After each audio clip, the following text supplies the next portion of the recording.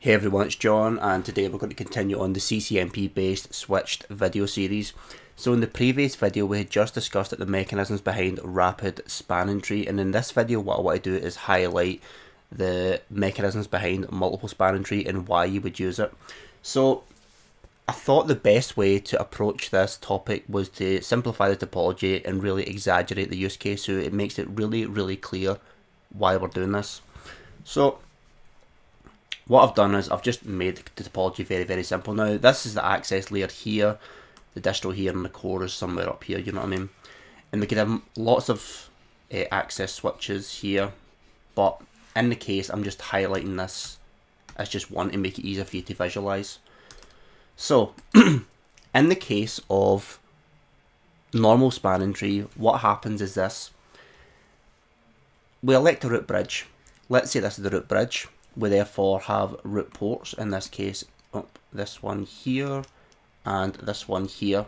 Now because of that we've got a designated port and a blocking, but that means that no traffic, no data frames can go across this link. Now the obvious problem there is, let's say this is a, well, for any reason, but really if it was a gigabit link or a 10 gig link or a 40 gig link, imagine just having that sit there idle, not doing anything, because it's preventing the loop. Okay, excuse me. So what Cisco did was they decided, you know what, we can improve upon this, and they did improve upon it. They created a per VLAN instance of spanning tree, and it's just as the name suggests, it is a spanning tree instance per VLAN. For every VLAN we have a new spanning tree, so you could do this in the case of, let's say you've got two VLANs, okay, VLAN 10 and VLAN 20. So we've got VLAN 10 and we make this the root bridge, and we create a spanning tree for this VLAN 10. So we've got a root port here and a root port here, which means that this is going to be forwarding and this is going to be forwarding, and effectively this link doesn't get used, so traffic can flow up through here or up through here and across and up through here, okay? But because we're doing a spanning tree instance per VLAN, we can invert that as well, and we can also say let's make the root bridge for VLAN 20 this one, okay? Which means that the root port is going to be here for this one and here crucially for this one, which means that we can actually shuttle traffic across this link now and up here and across here and up here. So we had some form of load balancing doing this. So what might be the problem here? Because it looks like we've solved the issue. We had a block link and now we can forward traffic through that by doing some load balancing by creating a separate VLAN, a separate spanning tree per VLAN. Now the issue arises when you have lots and lots of VLANs. So let's just say in our exaggerated example we've only got these two links and we had 1,000 VLANs, okay? So we build a spanning tree this way, and we block this link here, and for the next VLAN what we do is we put it over this way and we block this link. Now this is fine, but quickly you're going to see that what we're doing is we're just continually building these spanning trees, and what that means is that the switch is in effect got to keep track of all these. It's got to monitor BPDUs and everything. And effectively what happens is this gets out of hand really quickly, because every one of these instances which you see I'm drawing, the switch has got to track. And this is only a few of them. Once you start getting into hundreds and hundreds or maybe 1,000, you can just imagine just how messy this is going to get.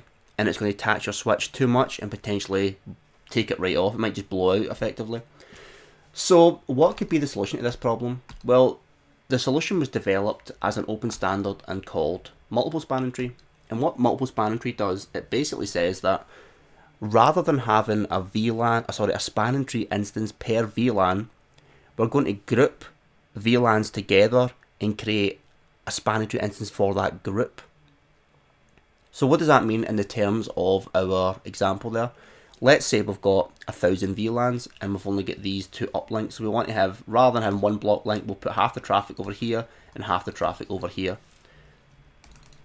Now, rather than have to create 1,000 spanning trees and put 500 root bridges over this way and 500 that way, what we can do is just say, we'll create instance 1, and instance 1 is going to have the traffic for VLANs 1 to 500, okay, and we'll have the path go through here. We'll make this the root bridge, this will be a root port, so traffic can freely flow over here and it'll be blocked here. If it's VLAN 2, it'll go across here, VLAN 10 will go across here, VLAN 400 will go across here within that range.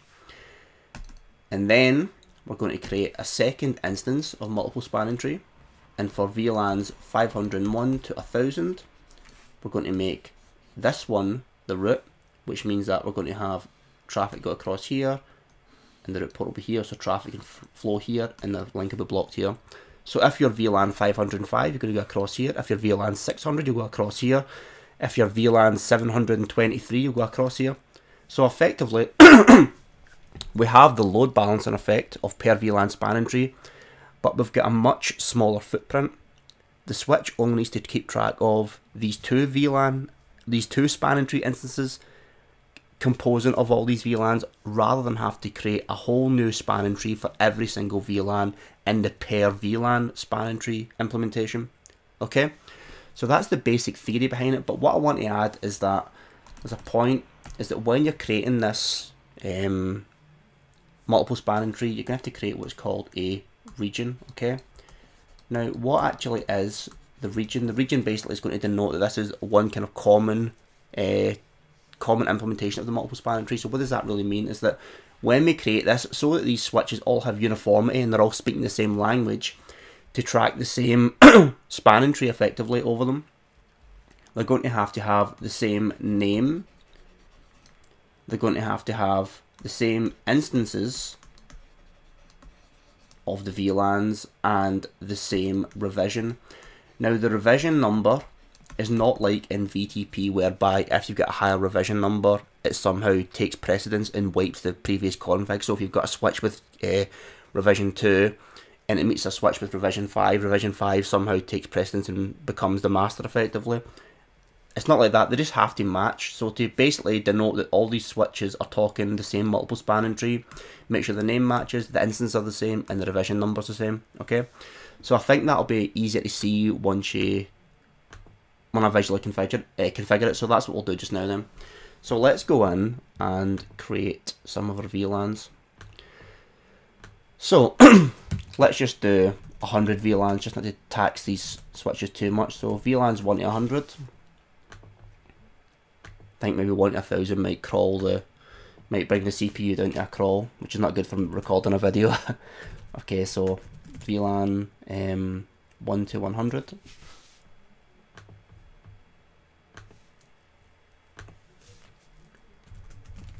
VLAN 1 to 100. Okay. Now what we're going to do is we'll do spanning tree VLAN 1 to 50. We'll make this the primary one, and spanning tree VLAN 51 to 100. We'll make this the secondary. Now remember, this is rapid spanning tree, which I'm doing here. This is not multiple spanning tree yet. And we'll do spanning tree VLAN 51 to 100 root primary, and spanning tree VLAN 1 to 50 root secondary. So in effect, if we do a show span VLAN, say 60, this bridge is going to be the root.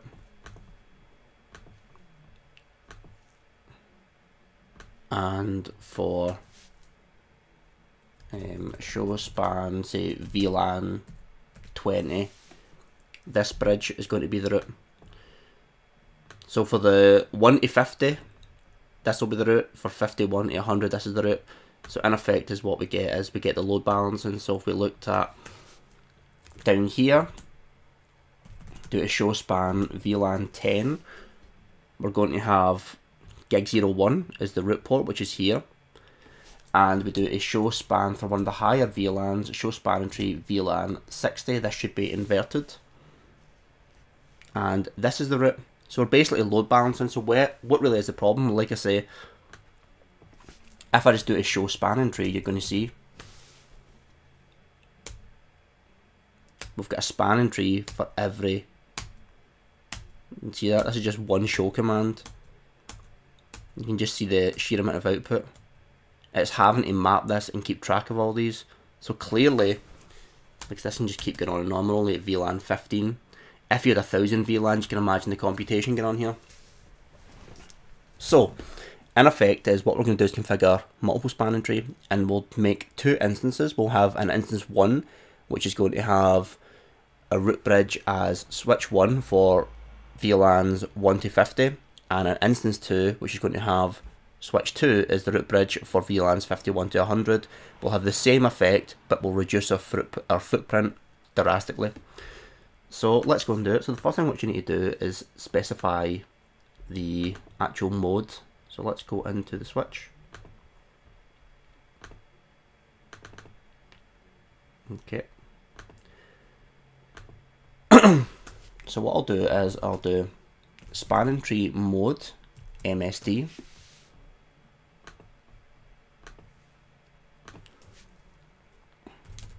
And we'll do spanning tree mode MST.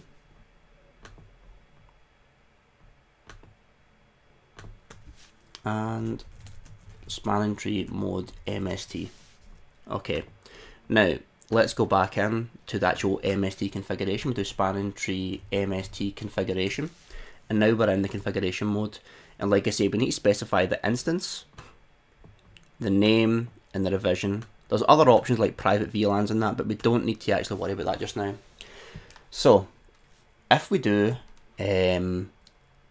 instance, and we'll call this instance 1, this is going to be spanning tree 1, and we're going to have VLANs, rather take capital lock off, VLAN 1 to 50, and then instance 2, the second spanning tree is going to have 51 to 100. Now we're going to give it our name. We'll just call this IPvZero, and we'll just call it revision. We'll just use revision number 1. Okay. So this has to match on all three. So let's go and copy that configuration, and we do spanning tree MST configuration, and we do instance 1, and we do VLAN 1 to 50, and we do instance 2. Our second spanning tree is going to have VLAN 51 to 100.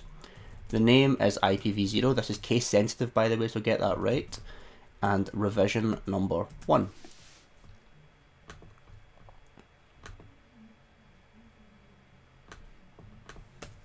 And spanning tree MST configuration, and we'll do instance 1 is VLAN 1 to 50, instance 2 is VLAN 51 to 100, the name is IPvZero, and the revision number is 1. Now what we can do here is, like I say, instance 1 is for VLANs 1A 150, so what we can do is do a spanning tree MST, and we can put the instance 1, and we can say root, make this the root bridge for this, for instance 1, and we can do spanning tree MST instance 2 root secondary, and we'll do the inverse of that here. We'll do spanning tree MST 2 root primary, and spanning tree MST 1 root secondary. So in effect, as if we do our show span, we've got MST 1, and the root bridge is over gigabit 00 because it's going to here to this switch. But if we go down here, this is the root bridge, and that's it. And like I say, from the point of view of this switch down here, show span, this is going to look a lot smaller. That's the full output of the spanning tree now. It's greatly reduced, and like I say, we've got gigabit 01 for instance 1 is the root here, you can see that there. So So gigabit 01 is forwarding for half of the VLANs, that's this one here. And if we just scroll down a little bit, we'll see that for instance 2, VLANs 51 to 100, gigabit 02 is the route, and gigabit 01 is now blocked, so that means we're putting traffic through here.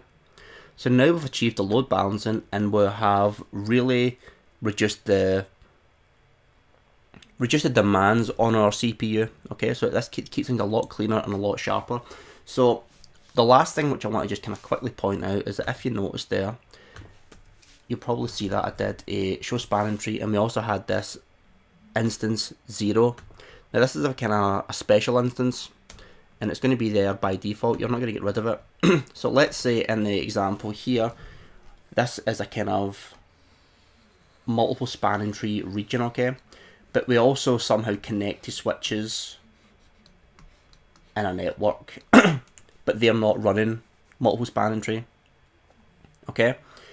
Maybe they're older or whatnot, they just don't have the ability, whatever, they're not running MST, so we've only got a region here of MST, and these switches don't. Whatever is the root of instance 0, in this case, I think it's this one is the root for instance 0, we didn't change that. Show span. Yep, so this is the root for instance 0, switch 1. What's going to happen is this whole MST region is going to present this switch as the root to all of these switches here, okay? So we might have a root bridge for this, for instance 2, this is the one for instance 1, but when we present our spanning tree topology to switches which are not running MST, whatever is the root of instance 0 gets presented to the root of here, and these will have root ports connecting, trying to find a path to this switch here, and that's the purpose of instance 0. So that's pretty much the rough overview of MST. There is a few things to cover as well. There's like private VLANs and whatnot, and some propagation via VTP version 3 and stuff like that, but that is the overall gist, and I think I'll leave the video at that. So thanks very much for watching, and I'll see you guys soon. Bye bye.